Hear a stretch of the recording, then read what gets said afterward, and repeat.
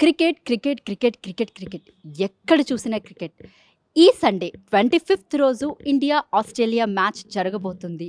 So India గెలవబోతుందా Australia గెలవబోతుందా అనేది పక్కన పెడితే మాత్రం హైదరాబాద్లో 3 years తర్వాత ఇప్పుడు ఫస్ట్ టైం మళ్ళీ క్రికెట్ మ్యాచ్ జరగబోతుంది, అది కూడా ఇంటర్నేషనల్గా. సో ప్రస్తుతం మరిన్ని విషయాలు తెలుసుకుందాం మనం. మనతో పాటు ఇప్పుడు Ranji trophy cricketer and selector from Hyderabad Mohan sir ఉన్నారు. ఆయన అడిగి మరిన్ని విషయాలు తెలుసుకుందాం. సార్ చెప్పండి, ఈసారి ఆస్ట్రేలియా ఇండియా మ్యాచ్ ఎలా జరగబోతుంది, ఎలా ఉండబోతుంది? డెఫినెట్లీ చాలా మంచి మ్యాచ్. ఎందుకంటే India starts as a favourite, but first match మన మొబైల్ ఓడిపోయినాక డెఫినెట్లీ ఇండియా టీంలో చాలా మంచి ప్లేయర్స్ ఉన్నారు. డెఫినెట్లీ మన పెర్ఫార్మెన్స్ కూడా ఇంప్రూవ్ అవుతుంది. And I hope Rohit Sharma క్యాప్టెన్సీలో team will come back. అంటే మొహాలీలో ఓడిపోయినాక 208 runs హయ్యెస్ట్ ఇన్ ఇండియా. ఇంతవరకు మన ఇండియన్ టీం చేయలే, కానీ వాళ్ళు చేసి 211 runs చేసినంటే డెఫినెట్లీ వాళ్ళ టీంలో ఒక టీమ్ స్పిరిట్ ఉన్నది. అండ్ ఈ రన్స్ కూడా మనం చేయవచ్చని వాళ్ళు నమ్మకంతో, especially Wade wonderful batting and green and వాళ్ళతోటి పెర్ఫార్మెన్స్ తోటి వాళ్ళు గెలిచారు. కానీ నెక్స్ట్ మ్యాచ్ అంటే ఇక్కడ ఉప్పల్లో మ్యాచ్లో definitely India will definitely play well and also చాలా మంచి performance చేయవచ్చండి. Okay, Rohit Sharma captaincy గురించి చెప్పాలంటే మీరేం చెప్తారు? రోహిత్ శర్మ కెప్టెన్సీ ఆయన one of the best batsmen in the world cricket అని. ఆయన 3581 runs ఆయన T20లో ఆయన పెర్ఫామ్ చేసిండు. And more over is a Telugu person from Vizag and I know him very well because I was match referee in one of the petroleum products tournament. Is a wonderful player. Only thing ఏంటంటే ఆయన wicket పైన ఉంటే, ఆయన Virat Kohli wicket పైన ఉంటే definitely India will definitely score well and also beat Australia అండి. Last time ఎందుకు ఓడిపోయింది సార్ ఇండియా? అసలు లాస్ట్ టైం ఓడిపోయిందంటే టీమ్ సెలెక్షన్లో బౌలర్స్ బాగా పెర్ఫామ్ చేయలే. ఇంకోటి వచ్చి వాళ్ళు ఫీల్డింగ్ కూడా బాగా చేయలే. ఫీల్డింగ్ ఈ T20 ఫార్మాట్ ఆఫ్ గేమ్లో ఎట్లా ఉంటే ఫీల్డింగ్ చాలా బాగుండాలా.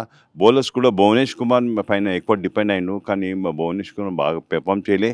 దాంతో మనం ఫీల్డింగ్ కూడా క్యాచెస్ డ్రాప్ చేసినాము. And definitely catches and also bowling చాలా ఇంపార్టెంట్ అండి. డిఫెండ్ చేయాలంటే we last the match because of the bowlers అని చెప్పొచ్చు.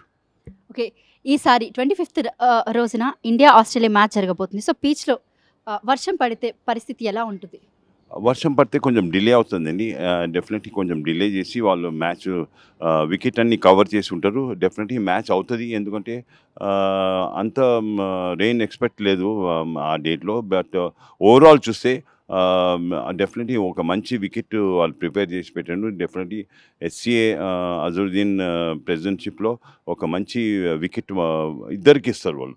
అంటే ఇద్దరు ఎవరు బాగా పెర్ఫామ్ చేస్తారో ఆ రోజు ఆడాలి. అంటే దీని ముందట మ్యాచ్ని మర్చిపోవాలా, ఆ రోజు బాగా పెర్ఫామ్ చేసి మనం గెలవాలని ఆ నమ్మకం ఉండాలండి.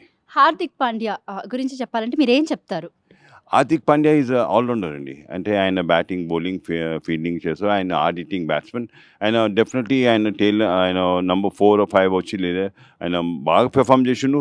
అండ్ లాస్ట్ మ్యాచ్లో లాస్ట్ 3 balls 3 sixes కొట్టిండు. అంటే అంత గట్సీ ప్లేయర్ అయినా. డెఫినెట్లీ వీ షుడ్ అప్రిషియేట్ ఆయన ఆల్రౌండ్ కెపాసిటీ. బట్ ఒకటి ఏమంటే యాటిట్యూడ్, బౌలింగ్లో కొంచెం బాగా పెర్ఫామ్ చేస్తే డెఫినెట్లీ చాలా యూస్ఫుల్ ఆల్రౌండర్ ఉండొచ్చు. Who is the best bowler India's team? అంటే ఇప్పుడు ఆ రోజు బాగా performance Bhuvanesh Kumar as a medium pace bowler definitely is a wonderful bowler అండి. అండ్ స్పిన్లో డెఫినెట్లీ చాల్ అని చెప్పొచ్చు. చాల్ is a wicket taking bowler. And Axar Patel అని ఇప్పుడు కొత్త ఆయన వచ్చిండు. రవీందర్ జడేజా ప్లేస్లో ఆయన వచ్చిండు. ఆయన పెర్ఫార్మెన్స్ కూడా చాలా బాగున్నది. ఒక మ్యాచ్ పెర్ఫామ్ చేసినాక మళ్ళీ నెక్స్ట్ మ్యాచ్ కూడా మనం పెర్ఫామ్ చేయాలా, మనం గెలవాలని ఆ నమ్మకం ఉండాలి. ఓకే, హైదరాబాద్లో క్రికెట్ కండక్ట్ చేయకపోవడానికి కారణాలు ఏంటి సార్ ఇప్పటి వరకు కూడా? అంటే ఇప్పుడు కోవిడ్ అట్మాస్ఫియర్ లేకుండే అండ్ గ్రౌండ్ కూడా మనం బాగా ప్రిఫర్ చేయలే. 3 yearsగా అయినగా డెఫినెట్లీ ఇప్పుడు ఒక మంచి గ్రౌండ్ ప్రిపేర్ చేసిండు. అండ్ అజరుద్దీన్ ప్రెసిడెంట్షిప్లో డెఫినెట్లీ ఒక క్రౌడ్ పుల్లింగ్ మ్యాచ్ ఉంటుంది. ఒక మంచి మ్యాచ్ చూడవచ్చు మనం. ఉప్పల్ స్టేడియం కెపాసిటీ ఎంత ఉంటుందంటారు? 45,000 to 50,000 క్రౌడ్ ఉంటుందండి. Definitely it's a very good stadium. And crowd వచ్చి చాలా ఎంజాయ్ చేయొచ్చు. అండ్ T20 ఫార్మాట్ గేమ్ ఎట్లా అంటే చాలా ఫాస్ట్ గేమ్ అండి.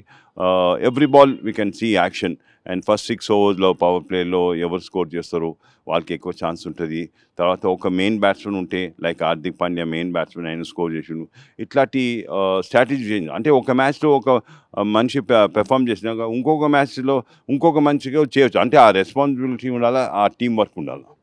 ఈ రోజు చూసుకుంటే గనుక హెచ్‌సీఆర్ వాళ్ళు కొన్ని తప్పిదాలు జరిగాయి అని అంటున్నారు.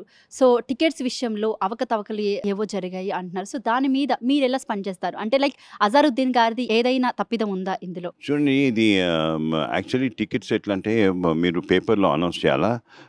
అండ్ ఒక్క చోట కాదు. అంటే ఇప్పుడు ఉప్పల్ స్టేడియంలో టికెట్స్ అమ్మాలా, ఇంకా జిమ్ఖానా, ఇంకా ఈవెన్ లాల్ బహదూర్ స్టేడియంలో. కానీ కొన్ని బ్యాంక్స్ కూడా స్పాన్సర్షిప్ చేసి వాళ్ళు బ్యాంక్స్లో కూడా వాళ్ళు అమ్ముతారు. అట్లా ఈవెన్ స్పెక్టేటర్స్ కూడా డిసిప్లిన్ యాటిట్యూడ్లోగా లైన్లో నిలుచుకుని వాళ్ళు టికెట్ తీసుకుంటే అందరికి టికెట్ దొరుకుతుంది. ఎవరికి దొరకదు కాదు, అందరికి దొరుకుతుంది. కానీ వాళ్ళు ఒకటేసారి స్టేడియం లోపల వచ్చిన స్టేడియం లోపల రావద్దు. స్టేడియం బయటనే ఆ గేట్ దగ్గరనే వాళ్ళు కౌంటర్స్ ఓపెన్ చేసి టికెట్స్ లైన్లో వస్తే అందరికి దొరుకుతుందండి. ఉట్టిని వాళ్ళు స్టాంపేట్ చేసిండ్రు. అది even discipline of the people is also important అని చెప్పొచ్చండి. అండ్ మోర్ ఓవర్ చూసుకుంటే గనుక ఆన్‌లైన్‌లో కన్నా ఆఫ్‌లైన్‌లోనే టికెట్లు ఎక్కువ విక్రయాలు అనేది జరిగింది. సో, బేసిక్‌గా ఆన్‌లైన్‌లో పెట్టాల్సింది ఎందుకు ఆఫ్‌లైన్‌కి తెచ్చారు? అంటే ఆఫ్లైన్లో ఏమవుతుందంటే మీకు ఆల్రెడీ మనీ వచ్చేస్తుందండి. We need not collect. But ఆన్లైన్లో టికెట్కి వాళ్ళు అలాట్ చేస్తారు. ఇన్ని అలాట్ చేసి క్లబ్ సెక్రటరీస్కి, ఇంకా ఫార్మర్ క్రికెటర్స్కి, టెస్ట్ ప్లేయర్స్కి, ఇంకా ఈవెన్ గ్రౌండ్స్ మ్యాన్ ఇన్ ఆఫీషియల్స్కి, ఎంపైర్స్కి వాళ్ళకి డెఫినెట్లీ వాళ్ళకి ఆన్లైన్లో ఇస్తారు వాళ్ళు. Definitely it's a good planning. అంటే ప్లాన్ బాగా చేస్తే తర్వాత ఈ ఒక మ్యాచ్ కండక్ట్ చేస్తే అందరినీ కలిసి తీసుకుపోవాలి. అంటే కమిటీని, ఫార్మర్ సెలెక్టర్స్, ఫార్మర్ కోచెస్, లేకపోతే ఫార్మర్ ఎగ్జిక్యూటివ్ మెంబర్స్, ఇంకా ఉన్న ప్రజెంట్ క్లబ్ సెక్రటరీని వాళ్ళు కలిసి తీసుకుంటే ఒక మ్యాచ్ కండక్ట్ చేయాలంటే 10 మంది కావాలండి. ఆ 10 మందితోటి మనం ఇంటరాక్షన్ చేసుకుని ఈవెన్ పోలీస్ డిపార్ట్మెంట్, వేరే డిపార్ట్మెంట్ లైక్ ఎలక్ట్రిసిటీ, వాటర్ వీళ్ళంతా కలిసి పనిచేస్తే డెఫినెట్లీ చాలా సక్సెస్ఫుల్ అవుతుంది. అది కొంచెం ల్యాక్ అయిందని చెప్పొచ్చు. ఓకే. ఈసారి ఇండియా మ్యాచ్ గెలవాలంటే ఎట్లాంటి టైప్ ఆఫ్ లైక్ మీరేమైనా ప్రిడిక్ట్ చేయగలుగుతారా? Definitely India will beat Australia అండి. ఎందుకంటే ఇండియన్ టీం చాలా స్ట్రాంగ్ టీం ఉన్నది. మనం ఏషియన్ కప్లో బాగా ఆడకపోతే వాళ్ళు ఒక మ్యాచ్ ఆడినాక ఓడిపోయినాక మళ్ళీ కమ్బ్యాక్ చేస్తాం మనం. అది రోహిత్ శర్మ క్యాప్టెన్సీలో చేస్తారు. And every match is a new match. Every మ్యాచ్లో మనం improvement of the batting, bowling, fielding. అంటే ఈ T20 ఫార్మాట్ ఆఫ్ గేమ్ ఎట్లా ఉంటుందంటే బ్యాటింగ్, బౌలింగ్, ఫీల్డింగ్లో బాగా ఉంటేనే ఆ టీంకి అడ్వాంటేజ్ ఉంటుంది. అది డెఫినెట్లీ డే ఇంప్రూవ్ అని చెప్పొచ్చు. సూర్యకుమార్ గురించి మీరేం చెప్పాలనుకుంటున్నారు? Suryakumar is one of the upcoming batsmen అని. ఆయన పెర్ఫామ్ చేస్తున్నాడు. ఎవ్రీ మ్యాచ్ ఆయన స్కోర్ చేస్తున్నాడు. And we should appreciate Suryakumar. Is the future batsmen. And next world కప్లో సూర్యకుమార్ లాగా బ్యాట్స్మెన్ డెఫినెట్లీ ఇంక్లూడ్ అవ్వాలి ఇండియన్ టీమ్ అని చెప్పొచ్చు మనం. Okay. So, T20 world cup గురించి వస్తే ఈసారి ఇండియా మళ్ళీ గెలవచ్చా సార్?